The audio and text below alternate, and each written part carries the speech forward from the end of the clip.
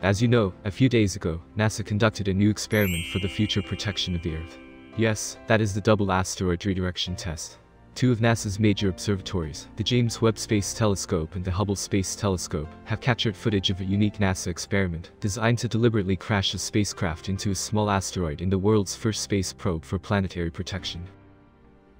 In addition, you can see here how the event was videoed by several other telescopes. At the same time, the brightness is due to the exposure of the dust from the collision of the spacecraft and the receiver to the sunlight, and the dust reflects the sunlight.